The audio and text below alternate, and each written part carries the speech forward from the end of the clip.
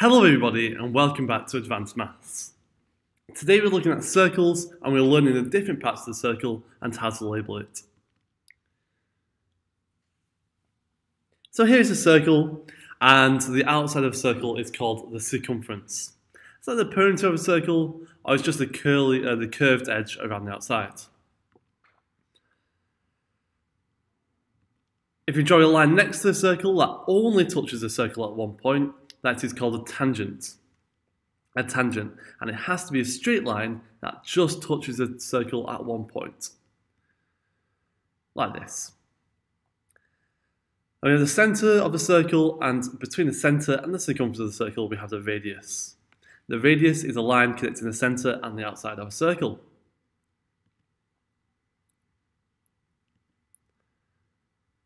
The radius and the tangent will always meet at right angles.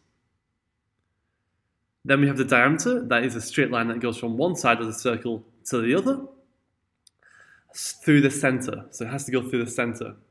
And the diameter is always twice as long as the radius.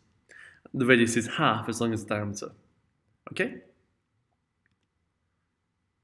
Now, we'll also have a sector here. This is like a pizza slice. It's like a fraction of a circle that touches the centre of the circle. And then we have a chord and a segment. A chord is a line that just touches. There's a line from the circumference to the circumference. And it's just any line from the circumference to the circumference. Then we also have a segment. That is the section of a circle cut off by a chord. Okay? Then we have an arc. Here is an arc up here. It's just part of the circumference. Now, this is a fantastic diagram for you to copy down onto a poster or into your books to make sure you remember all the different parts of a circle. If you wanted to see if you remembered it, you should try copying it down from memory. See if you can copy down the picture from memory without looking. Okay, so maybe pause the video now and copy that down. Make sure you copy it quick because it's about to roll away in 3, 2, 1. Okay, thanks for watching this week's video from Advanced Maths.